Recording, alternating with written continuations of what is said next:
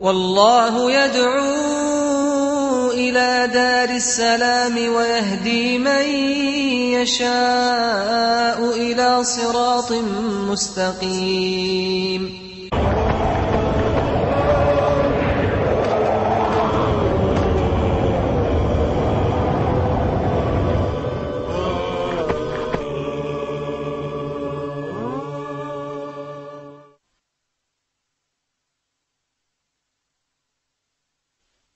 Bismillah, alhamdulillah. You're watching Way of the Muslim, defining the Muslim character. I'm your host, Yusuf Estes, and during the upcoming episodes, we want to talk in detail about the teachings of Islam, particularly with regard to the character of the Prophet Muhammad, peace and blessing be upon him, and what's called hadith, or his sayings and teachings. While we're doing this, we're going to be covering a myriad of various different aspects of the human personality, bringing out the qualities, the various facets that will help us to be a better person here in this life, and of course to gain a better position in the next life. Let's begin by mentioning a few of the topics and some of the hadith, and then in other programs we'll go into more detail on all of these, inshaAllah. First of all, we'll begin by mentioning in the Quran the status of Muhammad sallallahu alaihi wasallam and what Allah tells us about him and how he is our role model. Let's listen. Allah says, "Surely there is for you the best example in the messenger of Allah." This is talking about Muhammad sallallahu alaihi wasallam. "For whoever seeks the pleasure of Allah in the last day and remembers Allah often." So, if I want to be of those who want to please Allah, and I would like to be with those people who are going to be in that paradise, what do I need to do? I need to follow this verse, that he is my role model. This is my example.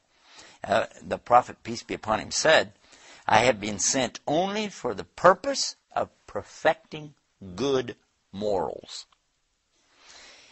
Now here's another saying of Muhammad sallallahu alaihi wasallam. He said, "There is nothing which is heavier on the balance than good character." All of this is bringing us to the point that we know that he's the example, and we must work on our character to develop ourselves. And how important is that today? If we look to the condition of the Muslims everywhere, we realize that there really are a lot of problems. A lot of them could be solved simply by looking in ourselves and seeing what we're doing or not doing, and realize what Islam is teaching us, and then make these corrections and adjustments. It can be done on all levels by all people. I myself, an elder person in the Ummah, for the Muslims, I have my things that I need to work on. Our youngsters, our youth, they have things they need to work on. But all of us need to come together on this one aspect, which is that we have to follow the way, the teaching of Muhammad, peace and blessing be upon him, developing our good character and our morals. We want to keep in mind something, though, that's very important, is that we do this for the sake of Allah, not for the purpose of showing off. As you will see in some of the programs coming up, we're going to talk in detail about what happens to the people who show off. But just for now, I want to mention that this, in Arabic, is called riya, or showing off for the purpose of other than what it's apparent. It's called eye service, or hypocrisy, and dissimulation. From the point of view of Islamic jurisprudence or the Sharia, it means to perform those deeds or acts that are normally pleasing to Allah, but the intention is to please other than Allah. So these righteous deeds are done for worldly gain. They have been transformed into evil deeds, and they're not going to be acceptable to Allah. Because this riyah is one of the most powerful of such factors, and its subtleness makes it among the most dangerous and difficult to diagnose. Means that when we do things for other than Allah, but we know Allah likes them, what will happen? These things are not going to be acceptable to Allah because that's not the intent behind it. If a person prays, we know this is something Allah loves, for you to pray. But if they're doing it so that people see you pray and say, oh, mashallah, look at this man, he's praying, and that's the reason you did it, then Allah hates it more than if a person didn't pray, because he's not doing it for Allah. He's just showing off and doing this riyah. It's Omar radiallahu anhu who gives us this insight by quoting from the Prophet Muhammad, peace and blessing be upon him. And in this particular quotation, you're going to hear something amazing, because it's so beautiful. It solves more than just this idea of showing off. It even helps us to understand something called predestination, or the qadr of Allah. Umar ibn al-Khattab says, and this is the first hadith in Sahih Bukhari, إِنَمَا أَعْمَالُ بِالنِّيَّةِ, that every person's actions are going to be graded or rewarded according to the intention. And every person's going to have what they intended for. Now this is recorded in Sahih Bukhari, and it's in Muslim and in Abu Dawood. All of these are very trustworthy collections of teachings of Muhammad sallallahu alaihi wasallam with authentic narrations. And from this we learn several points. First of all, that what I'm doing, I do it for Allah, then Allah is going to give me the reward. But if I want to do it for other than Allah, then who is going to give me the reward for it?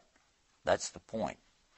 It also gives us another aspect, that is about predestination. Some people will ask you, in Islam, you guys believe in predestination, that Allah has already written what's going to happen. And you say, yeah, that's true. That's what we believe. They say, well, how is this, then, if everything's already written, then how would I be held accountable or responsible for my deeds, but Allah is the one who has already ordained, so to speak, what I'm going to do? How does that become fair? Why should I get punished or rewarded, for that matter, for these actions when it's really Allah who is causing it to happen? This explains the whole thing. You're not being judged on the outcome. You're going to be judged on what your intention was. So if good happens, but you didn't really intend it to be good, it just happened, then how should you be rewarded for it? Likewise, if there's a bad result, but you didn't intend that, that wasn't your purpose, then why should you be punished for it? Naturally, we realize that in human law, there are going to be things that you'll be punished for, even if you said it's not my fault. But that's human law. But when we talk about Allah's law, what He has ordained, He's not going to punish you for something that you didn't intend to do. And this really helps us to understand. There's more about that coming up in our successive programs too, but I don't want to spoil all the surprises. I just want to give you a little taste of what's coming up. It's also narrated on the authority of Abu Sayyid al-Khudri. He says that the Prophet ﷺ, peace be upon him, said in a khutbah, this was in the khutbah al-wada, which means the farewell sermon. He said that Allah will bless whoever hears these words and whoever understands them. For it may be that those who pass on this knowledge are not those who will understand it the best. There are three things concerning which the heart of the believer should feel no enmity or malice: devoting one's actions to Allah, giving counsel to the imams of the Muslims, and being loyal to the majority.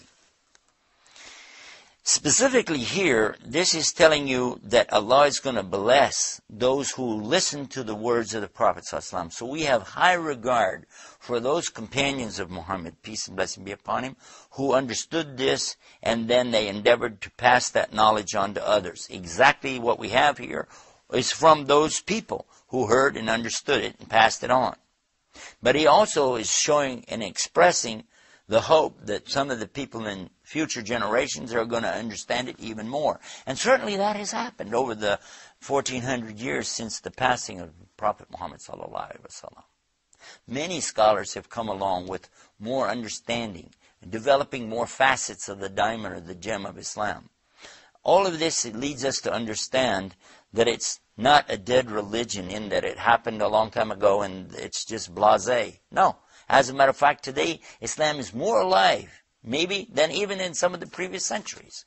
We find the Muslims everywhere going out and trying to get more knowledge and trying to act on it. In fact, Islam is the fastest growing religion in the world today.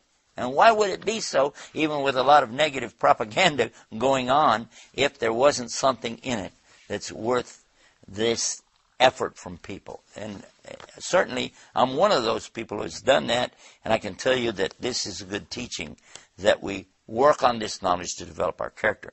It said there are three things concerning which the heart of a believer should have no enmity or malice. That is, devoting your actions to Allah. Well, we talked about that.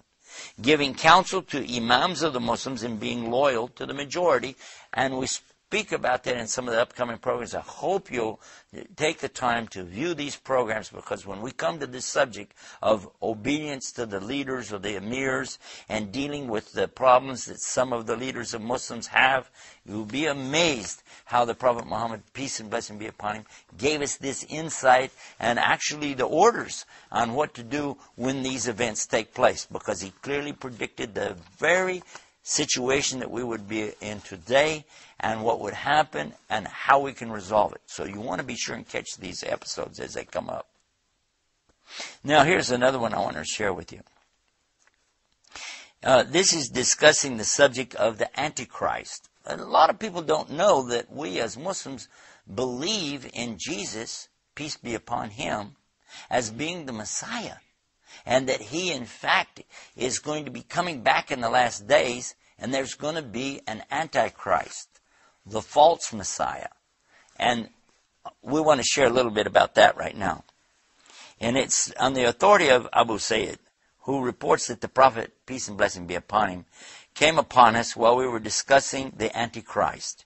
And he said, "Should I inform you of that which I fear for you even more than the dangers of the Antichrist?" He said it is the hidden shirk. Shirk means associating partners with Allah. As we'll learn in episodes coming up, Allah says in the Quran, he does not forgive shirk, associating partners with him in worship. But anything less than that, he can forgive it. You'll find this in chapter 4 on Nisa. This is something very important, because it means I can be forgiven for a lot of stuff out here, but not that.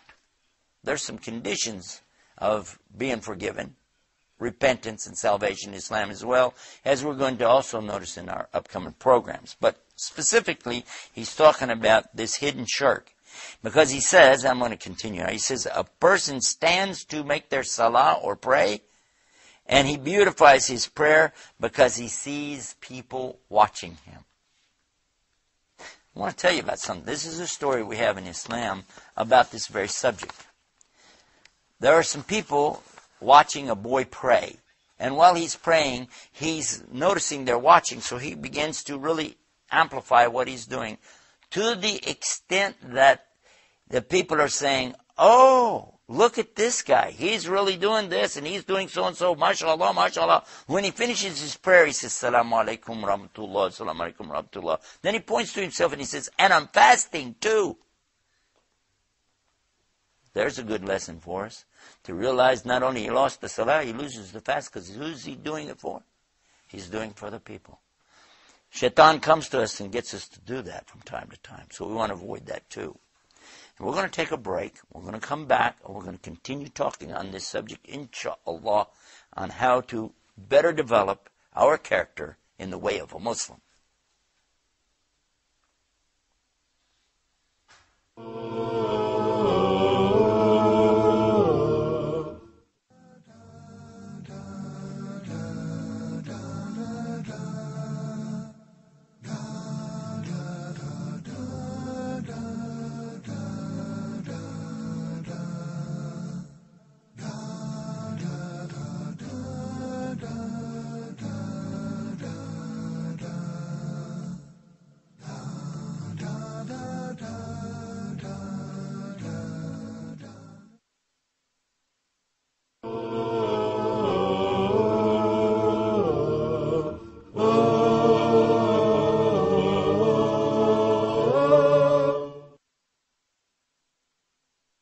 Bismillah, alhamdulillah, we're back. You're watching Way of the Muslim, Defining the Muslim Character. In the first segment of this episode, we spoke on the subject of what's going to be involved in our program and how to develop our character to become better Muslims. We talked about what Allah said in the Quran about Prophet Muhammad ﷺ being a role model for us. We spoke about what he said about he's been sent as an example, and there's so much emphasis on the character and the moral situation for the Muslim. We talked about what our programs are going to be dealing with. We spoke about intentions being very important in Islam and not showing off. I want to pick up from where we left it off, and then in summing that, then I want to speak about some things Allah tells us in the Quran. Give us our topic for today before we finish up. So let's get started. Allah the Exalted, this is the Prophet ﷺ telling us that Allah the Exalted will say to those who dealt in riyah, the showing off rather than doing something for Allah, that when He is taken into account on the Day of Judgment, people's deeds, go to those whom you used to show off for and see what kind of reward you can get from them. Whoa. Imagine on the Day of Judgment that here I am and I'm thinking, oh my God, you know, I've got all these problems in front of me now, and here's the biggest problem of all, that I'm being asked by Allah.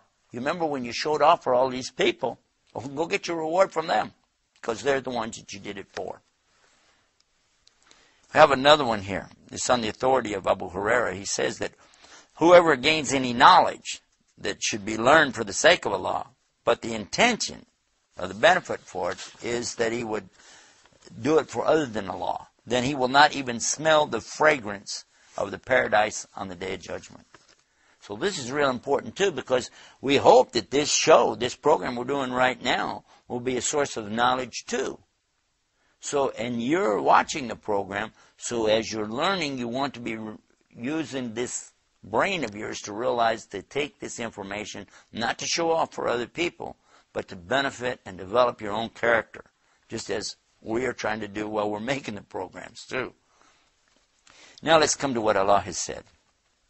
In the Quran, in Surah An-Nur, chapter 24, verse 31, Allah is talking here on a very specific subject, but then here's a general term within the ayah. It says, and turn you altogether in repentance to Allah, O believers, that you will be successful. Amazing. I'm going to repeat it. And turn you altogether in repentance to Allah, O believers, that you will be successful. Now I'm going to repeat it again. And turn you altogether in repentance to Allah, O believers, that you will be successful. Now, why did I repeat that? I said it 3 times, didn't I? Well, because as we're going to learn in some of the programs coming up, that is something that Prophet ﷺ used to do. When there was an important point, he used to repeat it 3 times. Now we'll come to the next verse of Allah. It says here, the translation, the meaning, Allah is saying, surely Allah loves those who turn to Him in repentance and loves those who purify themselves. This is in Surah Baqarah. And if you go by the numbers, like some of us in the West do, it's chapter 2, verse 222. So you got all 2s all the way across there. Go look it up. Take some time to read your Quran. And by the way, that's one of the best character development sources that I know of, is to go to the Quran and spend time with it every day. Because as you read the Quran and reflect on what Allah is saying, then when you look to these hadith to back it up and interpret so you can understand it better, really will help you so much. And Allah is telling that so clear. I'm going to repeat it again. That surely Allah loves those who turn to Him in repentance, and He loves those who purify themselves. Surely Allah loves those who turn to Him in repentance, and He loves those who purify themselves. Islam is having something amazing in it. It's called Tawbah. Tawbah, or repentance, is a very critical part of Islam. It's very beautiful because it explains what real salvation is all about. Salvation in Islam doesn't come through some form of magic or some little formula or a pill that you can take. It comes through something very important. It's to do something here, do something here, and do something here. The first is to recognize that I've made mistakes. Then physically acknowledge that. And then start cleaning the heart up. And all of that together is considered repentance or tawbah in Islam.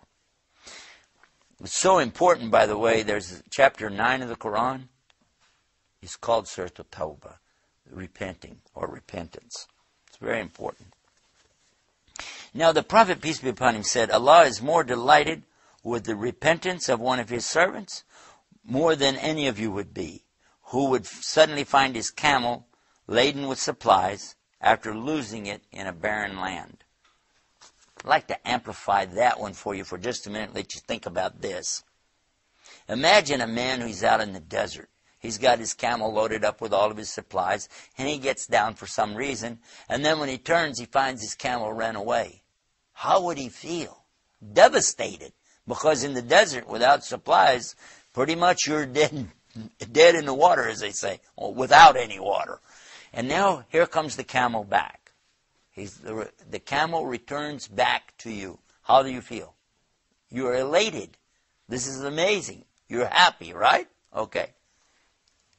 Listen again. He said, sallallahu alaihi wasallam, Allah is more delighted with the repentance of his servant than one of you would be, who suddenly finds his camel laden with supplies after he lost it in a barren land. Now it's interesting from a linguistic point of view, the term used here about an animal turning back to you, because the word tawbah indicates a turning back, as it were, repenting or turning back to Allah. I think that makes it pretty clear what salvation is about in Islam. But just in case you didn't get it all, we got a little bit more on this same topic. The Prophet, peace and blessing be upon him, said, if you don't commit sins, then Allah would sweep you out of existence and replace you by another people who would commit sins and then ask for Allah's forgiveness, and He would forgive them. This is narrated in Sahih Muslim. This is an amazing statement. I want you to think about that. If you didn't commit any sins, first of all, you wouldn't be a human being, would you? You'd be an angel, because they don't commit sins. But when you commit sins, you're actually fulfilling something. And this is explaining right here. Allah would sweep you out of existence and then replace you with another people who would commit sins, and they would repent to Him, and then He would forgive them. And this is a part of our understanding of why we're here and why we go through this life before we go on to the next life.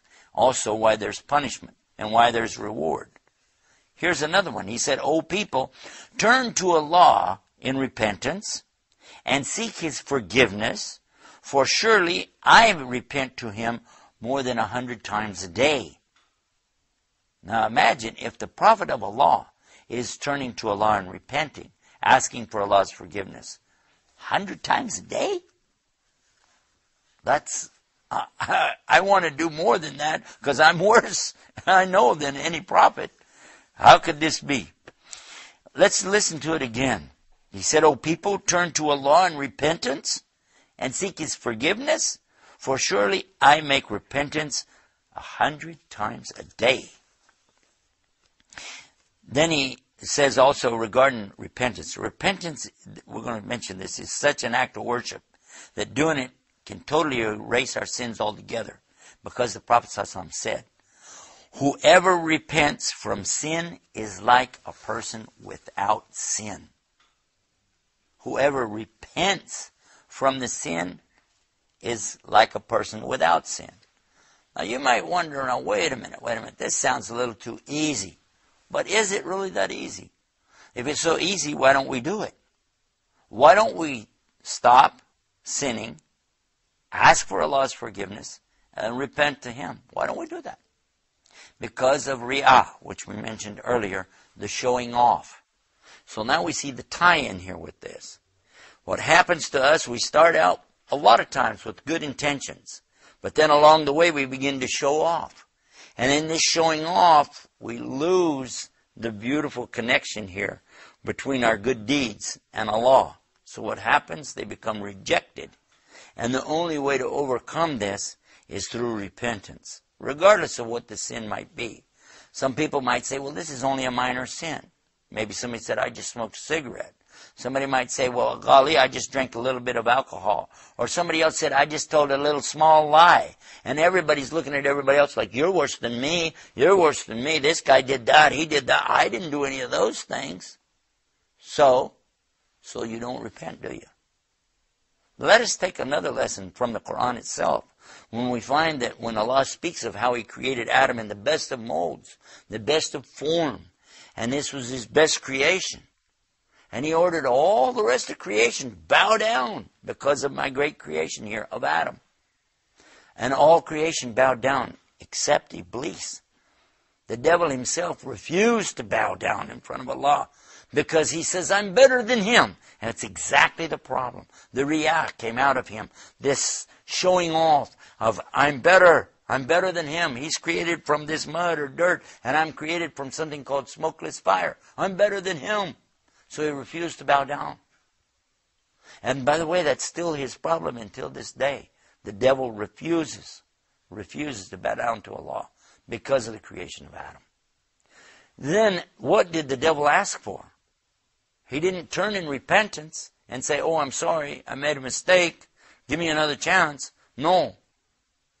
He used his, if you will, dua or his supplication to Allah to ask for something else. He said, just let me influence this Adam and all of his offspring, coming to them from every possible direction, above, below, and all around them, so that I can get them to show you that they're not worthy of this status that you're giving them, and take them all to hell with me.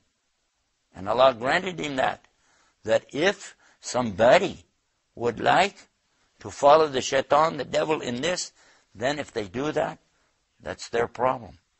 So we have a choice, you and I, every day. And all the things that we do, we have a choice. And Allah gave us that. And that's the purpose of our life here. That's why we're here on this earth. It's not to get rich. It's not to become famous.